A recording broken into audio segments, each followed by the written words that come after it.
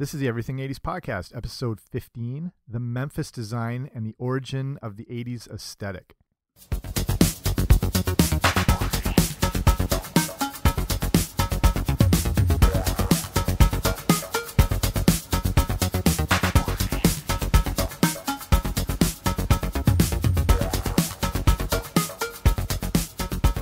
Hey guys, what's happening? Welcome back to the Everything 80s podcast, brought to you by everything80spodcast.com. I'm Jamie, and this, I don't know, for the average person, this is probably a completely new topic, and it's called the Memphis Design. And this is what is bringing you that visual aesthetic and look of the 80s. And if you're listening on your phone or whatever, where you can see the album art or the podcast art, you can see that there in the design of the podcast logo, where it's got the little squiggly lines, and there's the different shapes, different geometric shapes, and there's different neon colors like pinks and greens, and like think about the Saved by the Bell logo, and you can probably picture what I'm talking about here. But this whole podcast episode is going to be about how that was created and how this Memphis design created the look and the aesthetic of the 80s. It's actually a very interesting story, so hopefully you like this. But before we start, if you haven't already, subscribe wherever you get your podcasts, Apple Podcasts, I think I'm on Spotify now, Google Play, I think everywhere. So I should be there. Okay, let's get right into this. So this is an episode I highly recommend checking out, what I call the show notes. So that's the website version of the whole thing. It's got the whole blog, but it's got more of the pictures. And this one, because it's sort of, talking about a visual topic here, if you go to everything80spodcast.com/15, that's got everything there and different images and whatever. But we're talking about, again, like, when you picture a style or an aesthetic, you tend to picture the image hopefully you have in mind. Again, if you can't for some reason see the podcast art or the logo I have, just Google Memphis Design and you know what I'm talking about. But like I said, the closest thing is picturing like that Saved by the Bell intro with all those weird shapes and colors and stuff moving through it. So the quick summary is the Memphis Design was created in 1981 by an Italian design and architecture group called the Memphis Group. They were a collection of artists trying to break away from the modernist design and create more radical designs. And this would end up creating that look of the 80s. And every decade has its kind of own aesthetic. Like you can picture the 70s with its, brown and orange earth tones and hideous shag carpeting and things like that. The 60s kind of, kaleidoscope and flower power look. And then the 80s has its bright, colorful, geometric shape look. And you can, I don't know, like if you grew up in the 80s, you had this in some form, like whether it was on shirts or bedspreads or like a school binder or whatever, or you had posters of Debbie Gibson or Corey Feldman. It probably contained some of these graphics, and you no doubt saw them in some form on TV every day. So we'll look at the group that created this and how it became the definitive look. And so, like I said, the Memphis Design was created by the Memphis Group, which was an Italian collective led by a guy named Ettore Sottasis, and I hope that's right, and it's probably not.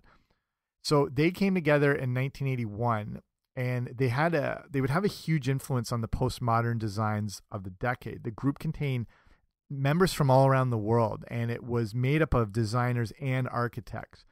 So this Memphis Group had members from Japan, the UK, Australia, and more, but they were based in Milan, Italy. So if you're wondering why they were called Memphis, it had nothing to do with being in the US or Tennessee, but it came from a Bob Dylan song. So one night they're all together and someone put on, if you know Bob Dylan, the song Blonde on Blonde. It's one of his songs from 1966, and the song contains the lyrics, "Stuck inside of Mobile with the Memphis Blues again." And that's just where they got the idea for the name. So they've been called one of the most influential groups of all time that most people have never heard of when it comes to design and designing and furniture and all that sort of thing. And just also the fact that they set the tone and style of an entire decade is proof of that. And again, as a bunch of relatively unknown people, unless you're in that like design architect community.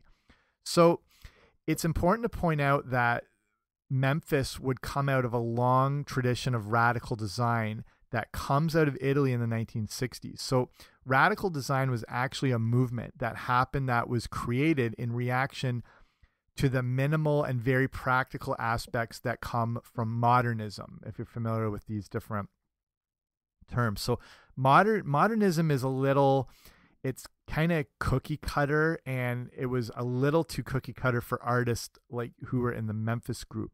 And following modernism was seen as being put into a box, and it had a lot of rules to it. So they like this idea of radical design. So the designers could now break out of this box, and they could play around with more abstract lines. They didn't have to stay so minimal. Picture Pee-wee's Playhouse when I'm talking about, which I'll get to in a bit, but picture Pee-wee's Playhouse and like the actual playhouse and all the crazy stuff in there. That's more radical design. It's abstract lines. It's not minimal, if you hopefully picture what I'm saying. So the founder of the group was considered the godfather of Italian cool, and the work of the Memphis Group was considered very groundbreaking at the time. They incorporated a lot of geometric shapes and shapes that were on top of other shapes.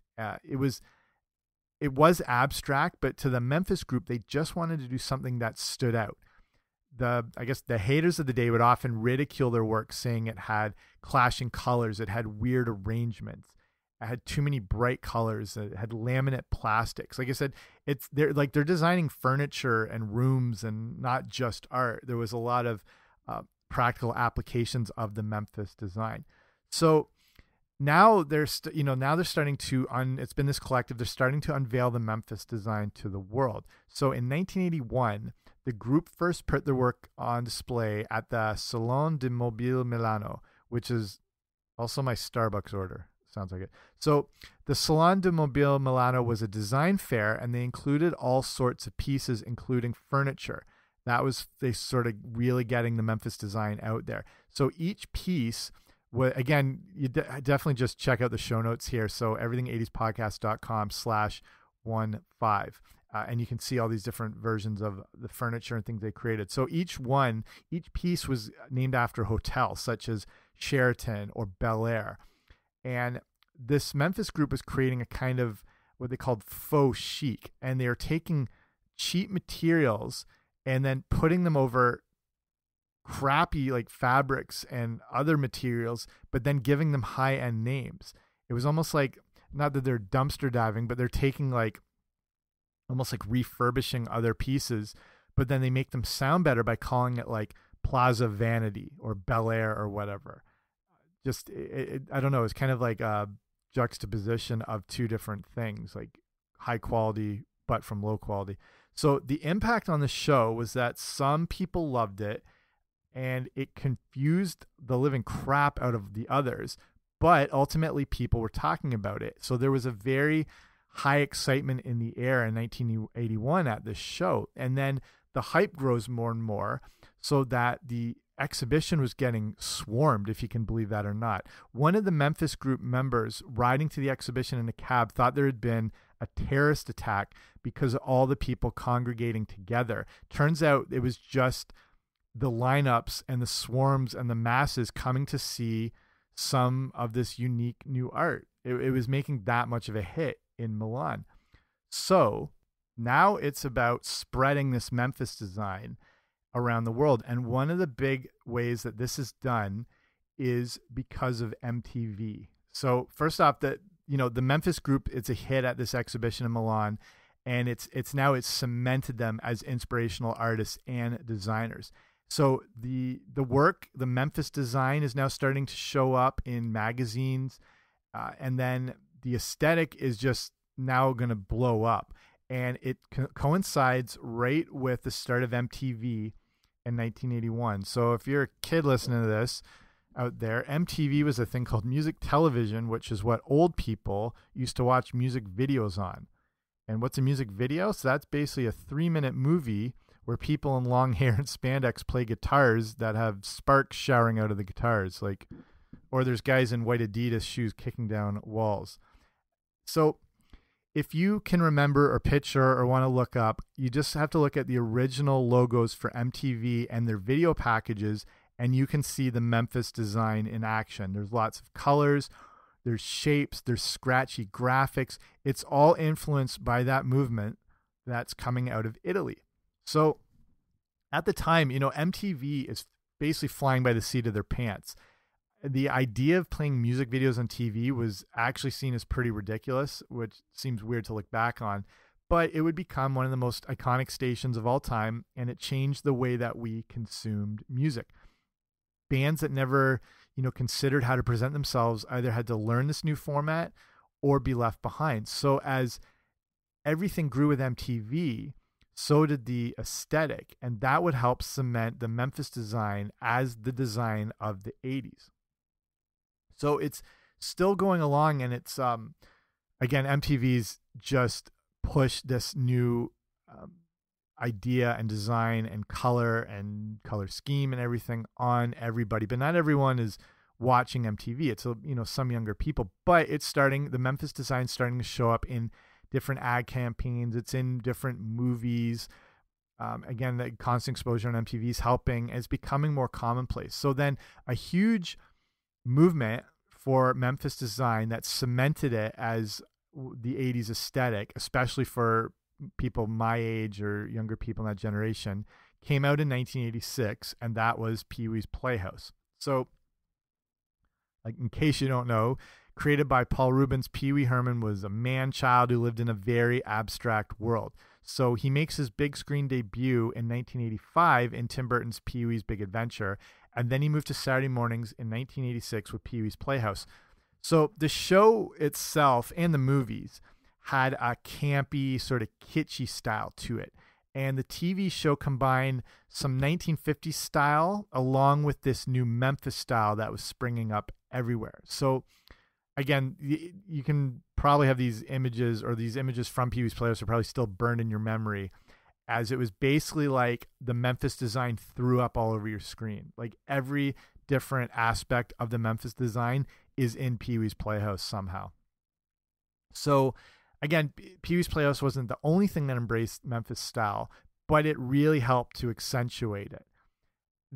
And then there's a lot of others, but here's a few more notable uses of the Memphis design. And like I said, Saved by the Bell from 1989, specifically the Saved by the Bell theme intro. And, we all know Saved by the Bell, the story of Bayside High, the perfect high school in California. And that color scheme throughout the show made a very good use of this Memphis design and made everyone familiar with it, even though they didn't necessarily know it was a specific design. The intro of Saved by the Bell combined everything you might have seen at that original Salon de Mobile Milano exhibition from 81. You've got the clash in colors, you've got mix match geometric shapes, you had swirls, other weird shapes all combined together, and it incorporates some of that scratchy graphic look in the intro the same way MTV had used it back in 1981. So to me, the intro Saved by the Bell was trying to embrace this MTV culture, and it was using something familiar that kids and younger people knew was geared towards them.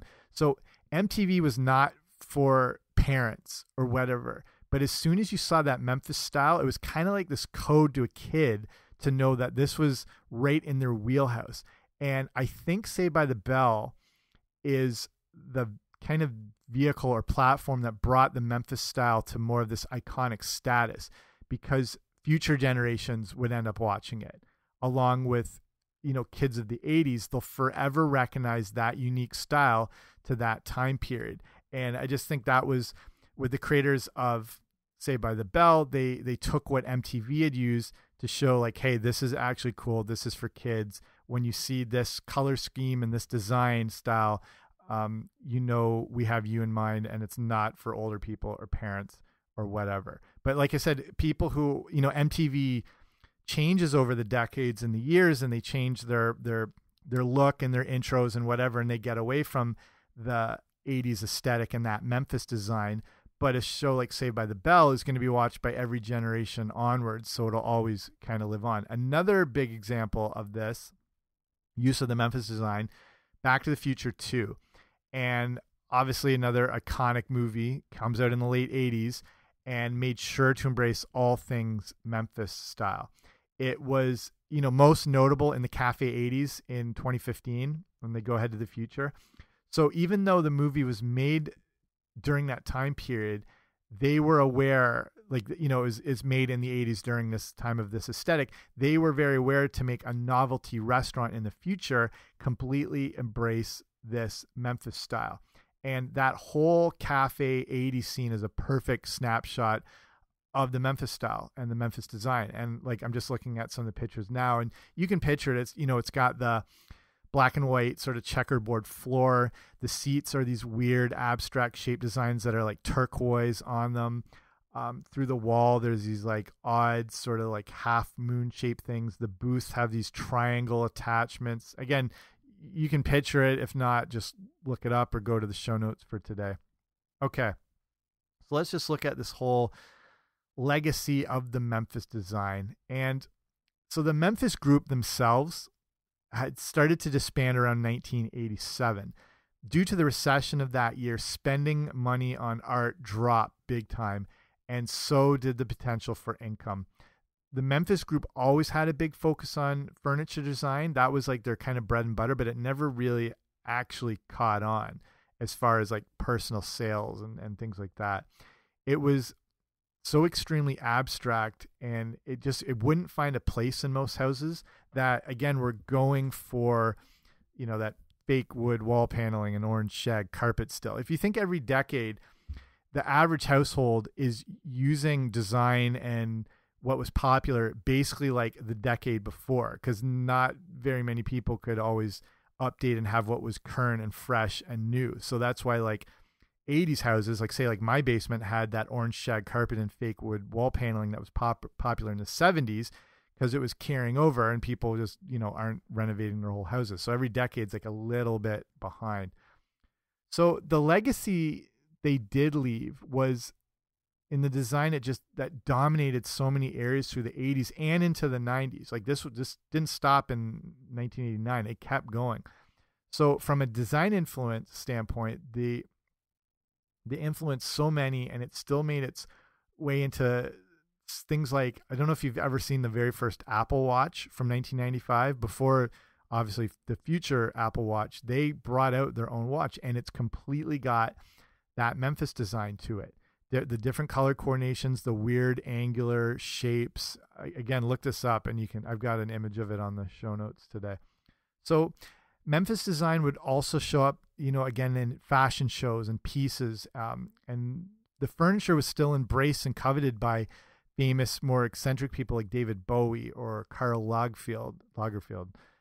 And the style would pop up every now and then. And, it's been 40 years, but you see it making a comeback of sorts. Fashion and style tends to always come back around. So you might, again, see it at different points. So either way, the Memphis Design was the design that represented the 80s.